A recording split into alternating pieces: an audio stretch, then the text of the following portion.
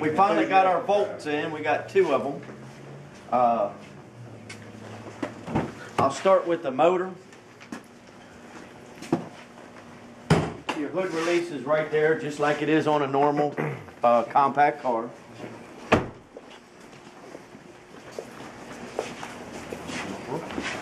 Same with the hood.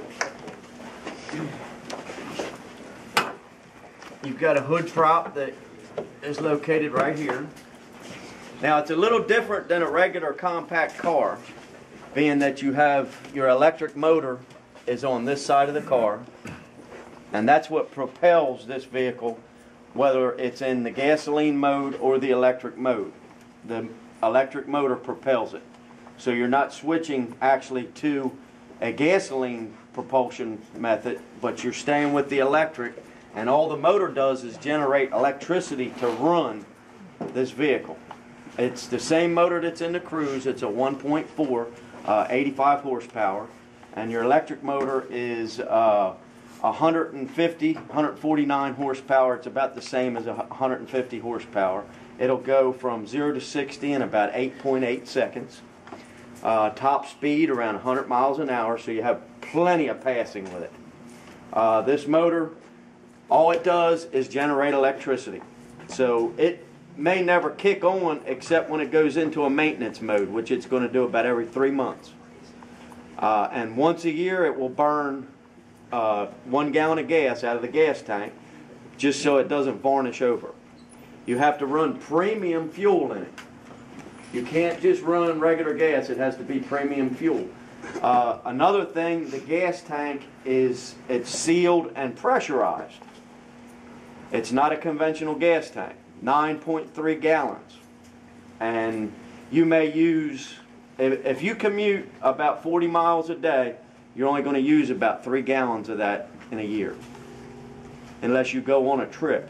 You can go up to roughly around between 299 and 350 miles, depending on which mode you're using to drive and what comfort conditions you like in the car, because the comfort conditions will deplete the battery. And it'll tell you, we'll go over that in just a second. You've got your regular oil fill and dipsticks here, your coolant, your with your antifreeze, your regular brake fluids. Everything is exactly the same on a regular conventional car, except that the electric motor is what propels it.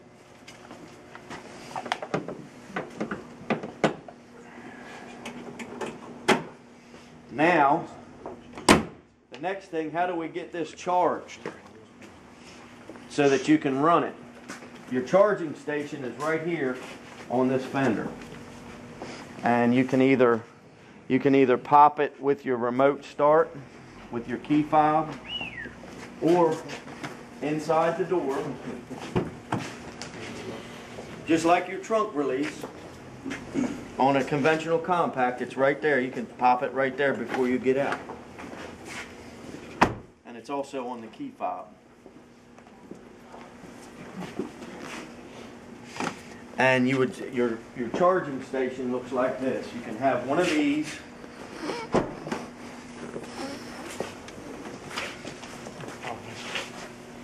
And this just plugs in, this station here just plugs right into a regular house outlet. Now this is going to take approximately, depending on how depleted the batteries are, 8 to 10 hours to charge. When you plug this in, there's a little trigger here. You push the trigger in and you just pop it right in there. There's a little light on it that even shows you that you can see, even if it's a little dark in there. Lights it up just like a little flashlight. You plug that in. Now it's not going to instantly start charging. It'll take roughly from 3 seconds to 20 seconds to start charging. So you don't have to worry about if you're standing in water or anything like that. There's no electricity going through the cord until the car makes contact with that cord. And it's like a fiber optic. It'll make contact with that and make sure it's not the fast charge or the slow charge, and then it'll start charging.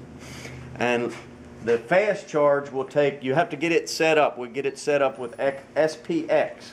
It's an outside company that sells those chargers, and you'll have it placed on a wall, and it's a 4-hour charge as opposed to an 8 or 10-hour charge. It's about a $2,500 deal to have that installed. Now this has another feature when the car is locked. If you have this parked someplace that's not around, in a secure zone, somebody can't just take and pull your cord out when this car is locked. That cord is locked in there. So you have to either push your cord release or unlock the car for that cord to come out. So you can actually, if they ever put charging stations up around, park your car on the street, plug it into a street, lock your car up, and you won't have to worry about somebody stealing your cord, because they can't. Another feature with this is when you get close enough here, we can just push this button and unlock the doors.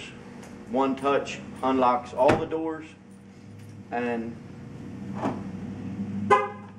one touch will unlock your driver's door, and then touch it again and unlock all the doors. And then that also unlocks your, so you can come up with your fob in your pocket. It doesn't have to be out. Hit that button, and then you can open then you can pull your cord out, wrap it all up.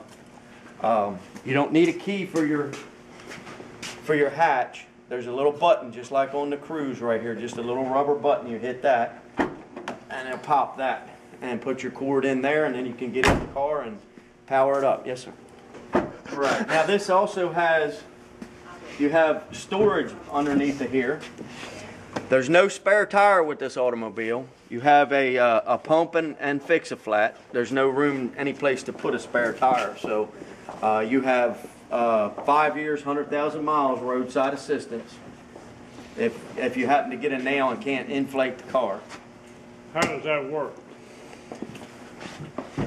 It's the same as in the Camaro. That's a battery. You can shut the car off.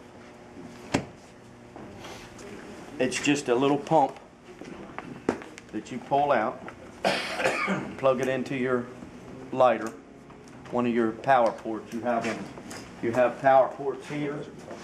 You have one in the center in the back, and one up front, and one in the center console. Mark, if it runs out of battery juice, does the engine take over, or the gas engine? Yeah, the gas engine will generate power for the car. Yeah, you'll always have electrical power. And if you don't, you can jump this car off. There's these two little battery deals here. You pull them out and you get a jump. Jump starts your gas